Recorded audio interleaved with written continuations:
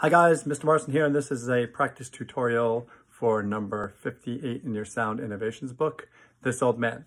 This is a great song to play for fun because it's another familiar song that everybody knows, so be careful and listen while you're playing to make sure it sounds like the song.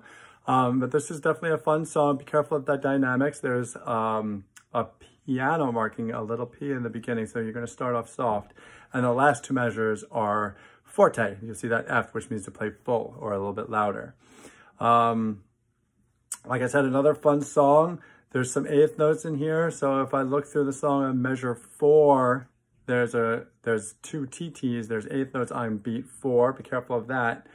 And then measure 1, 2, 3, 4, 5, 6. There's another group of eighth notes. There's T, T, T, T, ta, or 1 and 2 and 3, 4. But if I look at it and I look at the notes, I know that this just goes right up our scale. So it's 1, 2, 3, 4, 5 using our scale step. So it should be pretty easy there. And then it just finishes. So when you're playing, listen for this old man. He played 1. He played knick-knack on my thumb with a knick-knack, patty-whack.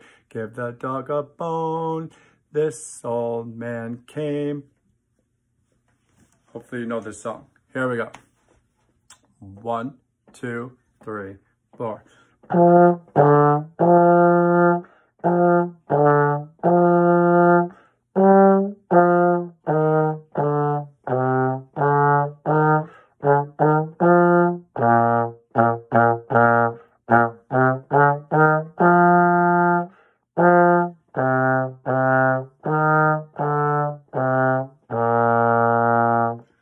Here's a tip when you're playing this song. Try to do 2 measures on 1 breath and try to do more than 1 note, especially on the 8th notes on 1 breath. That's going to help you play the notes faster.